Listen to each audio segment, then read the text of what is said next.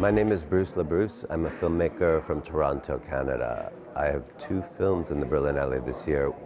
Ulrike's Brain, which is in Forum Expanded, and The Misandrists in the Panorama section. Frau Pfeiffer, stimmt das Gerücht, dass Sie im Besitz des Gehirns von Ulrike Meinhof sind, der berühmten RAF-Terroristin? Wir können keinen Kommentar dazu abgeben. Sie können sowieso keinen Kommentar abgeben. Miss Pfeiffer, what will you do with Ulrike Meinhof's brain tonight? Aus Asche, aus dem Feuer bist du geboren worden. Unser Volk, das Reich zu neuem Glanze zurückzuführen und zu befreien von den amerikanischen und jüdischen Schweinen. Can you all repeat that? Parthenogenesis. And remember, girls, the closest way to a man's heart is through his chest. Make love fearlessly and femininely in the name of freedom for female people. Freedom for female people!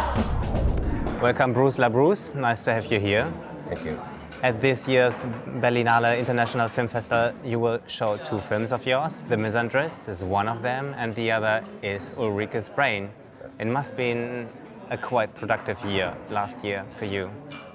Yeah, I mean, I have a bunch of films in development that have bigger budgets, but rather than wait forever to make a film, financing takes forever, I decided to make this lower budgeted film. So I wrote it last January, The Misandrists, and shot it in the spring and posted it in the fall, and now here we are at the Berlinale. So the other one, Ulrike's Brain, has sort of been on the back burner for a long time because it's based on a performance I did at Kampnagel in Hamburg about 4 or 5 years ago. And then I shot, it was like a performance installation at a exhibition called Die Untoten. And what was it called, sorry? Die Untoten. Ah, Die Untoten. Die Untoten, okay. Yeah.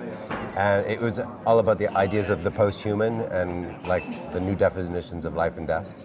So I came up with this idea of Ulrike's brain, Ulrike Meinhof's brain being, it disappeared famously with the other brains of the RAF, and so a doctor in my story has the brain, and she's trying to transplant the brain into a female body to start a new feminist revolution.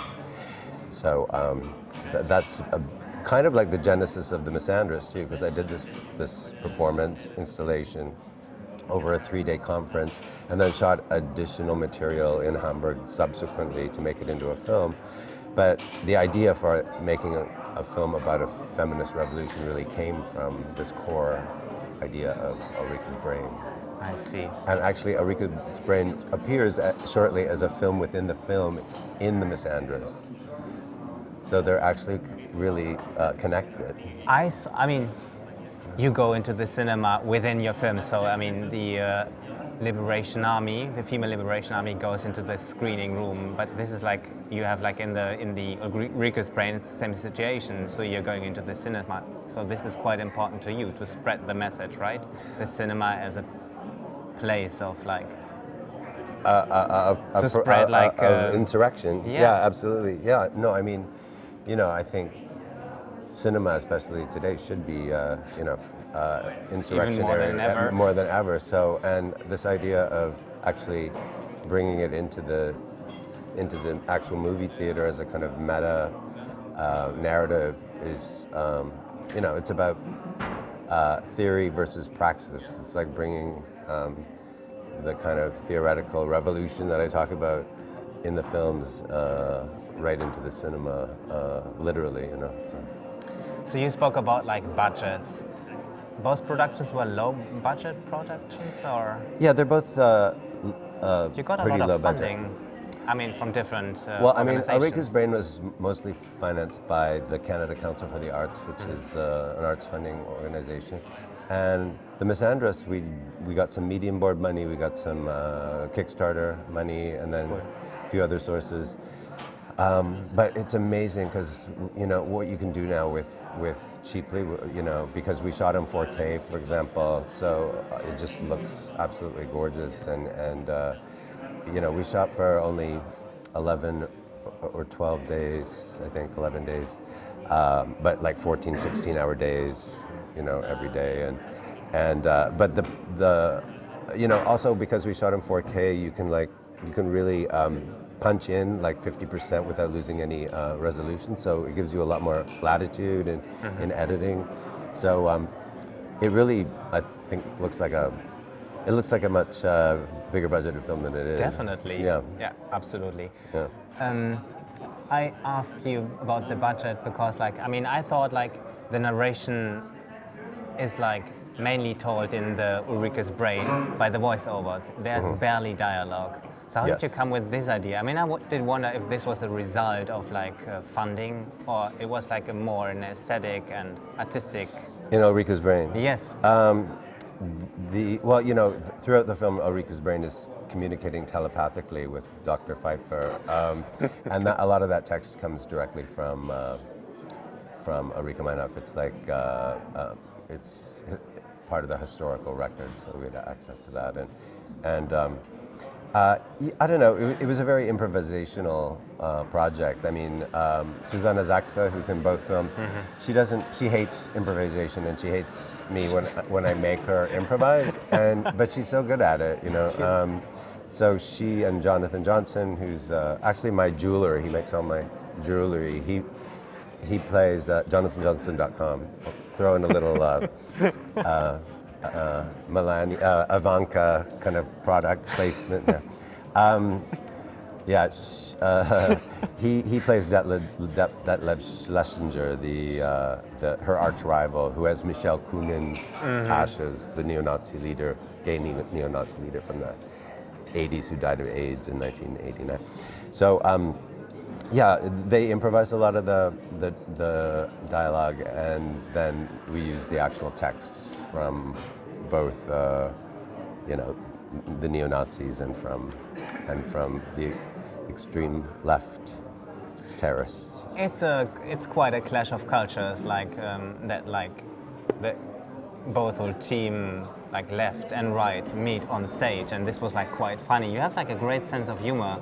Like, I mean, by this improvisation anyways, of both of them, but I mean, do you put like, or is like humor a way to put like a difficult story in a different kind of costume, that it's like more easy to make a film about it? I guess so, but I mean, we've really gotten to the point of absurdity now in the world and politics, you know, I mean, obviously with Trump, so I think to put it as a B movie automatically gives it some humor, but it really is a B movie. It's not. I don't even have to push it into the B movie genre. I mean, life is a B movie right now, you know, with Trump.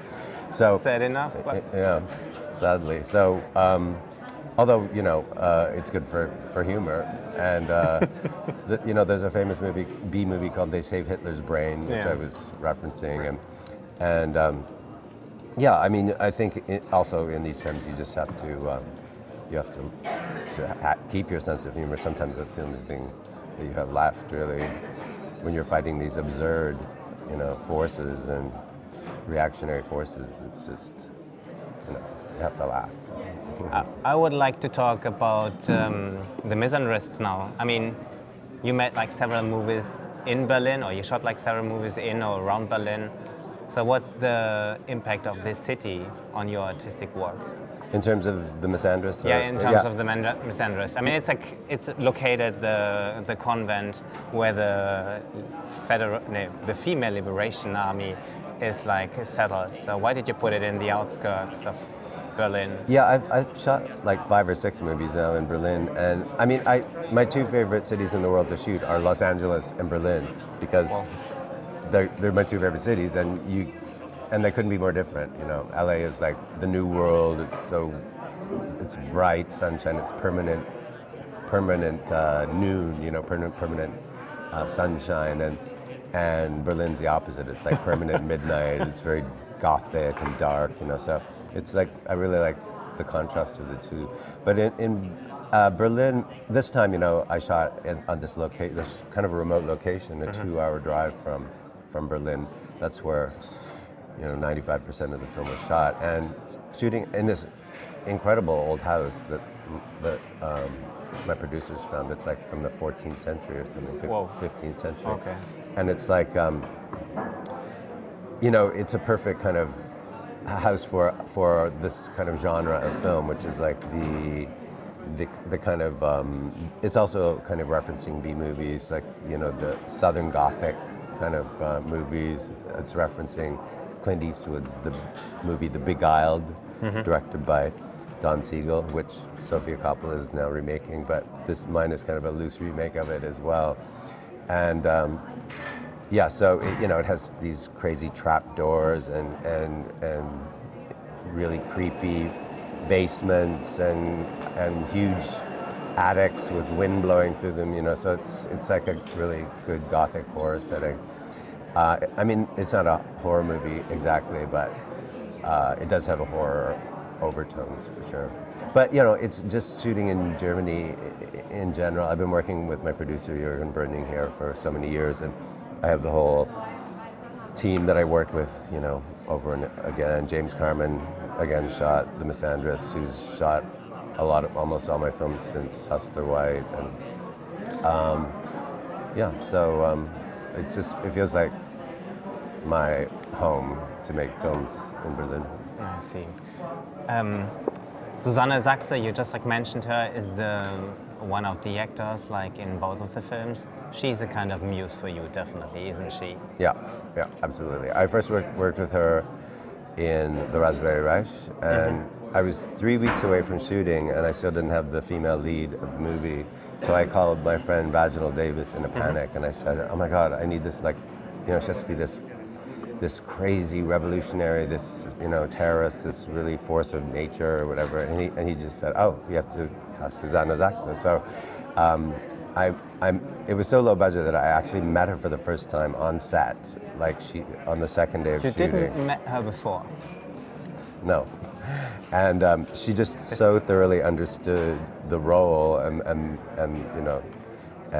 everything about the politics of the film. So she just nailed it, absolutely. So so I've worked with her 4 or 5 times, and I've worked since then, both in film and theater. And it's like I've seen some productions. Oh, good. Theater, The Bad Breast and Jeep The Blackie. one in Herbel am Ufer. Oh, Pierrot Lunaire, which I also made into a film, which actually won a special Teddy jury prize. But she when you get the opportunity to find an actor like that really just gets you, you don't squander it. It's like someone who just embodies your whole kind of philosophy of cinema. The way she approaches her roles. And as someone who was with the Berliner Theater Ensemble for years, and I mean, she's just a consummate professional. That's interesting that she doesn't like improvisation. I mean, this is I can't. Well, the way she approaches things is really also she really hates this idea of method acting and this kind of emotional kind of acting. She really works from the hair and the clothing is where she starts, So this is why she always wears wigs in your films. That's fun. She wears quite a spectacular one in The Misandrists. She does, definitely. A white one, right? It's white with gray streaks in it. Yeah. Okay. So I thought the character of Isolde is very interesting to me, because she's I mean, in the end, it's as a smaller society within the convent. So I mean, people get excluded, for example, refugees or get excluded in society. Yeah, marginalized. Yeah, marginalized. So queer people, for example. Yeah. So, and she's to me, a perfect example of this kind of power relation, that she's I mean, every character in this movie is quite isolated, I think, but she's in specials. Can you explain why she's so isolated? Well, I mean, I don't know if I want to give it away. Oh, okay. Is this going to be aired before or after the screening? This is like when the film has been premiered. After it's been premiered. Well, I don't want to give too much away, but she's a trans character, so in the film and played by a trans actor, and who was acting amazing. Yeah, Kita Updike. I mean, it was just a miracle that I found her because she just perfectly embodies the role, and I just found her on internet, on social media. I just put out a casting call on social media, and she just immediately, and it was, you know, colorblind casting as well. I knew I wanted to have a racially diverse mix of girls, but I didn't really know which character. It didn't really matter to me which character was black, or we have a Mexican girl, we have a girl of Asian extraction, and yeah, so she really just was, you know, a gift from goddess. And it's really her first major, you know, acting role, and she's just just a natural. Yeah. Absolutely. I don't want to spoil because I did this in a previous interview already. So I mean, good that you just like mentioned it. You don't want to give away too much like information price. What I thought like was quite interesting as well, that like everybody has a secret in this convent. So secrets are. It's all about secrets. Yeah. What is it like? I mean. So everybody, I mean, there's a team spirit in a certain sense, but also like everybody does his own kind of business, and there's a certain kind of distrust under each other. Yeah, I mean, it's part of the genre, really. Like, the genre I was referencing was like the Schoolgirl film, like something like, well, Bamboo, for example, the film that Ulrike wrote was of influence. And as I mentioned, The Beguiled is actually about a girls' school run by Geraldine Page, and they're hiding this Confederate soldier, Clint Eastwood, in the house. They're in the South. So, and that film is also all about secrets, and no one knows who's sleeping with the soldier, and everyone's trying to have sex with him, and all the women. So, but you know, it's like schoolgirls. You know, schoolgirls.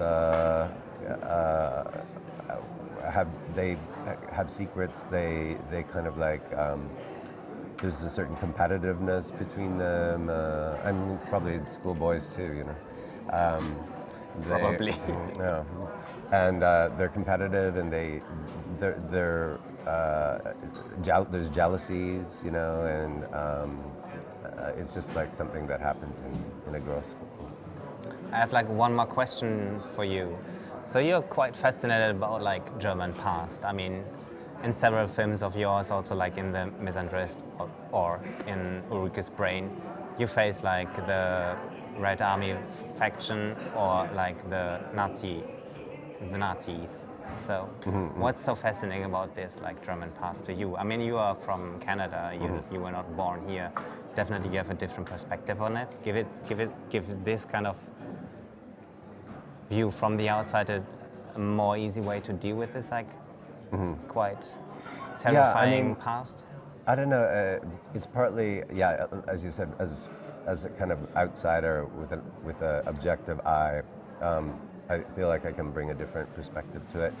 Canada and Germany, to me, they share a certain kind of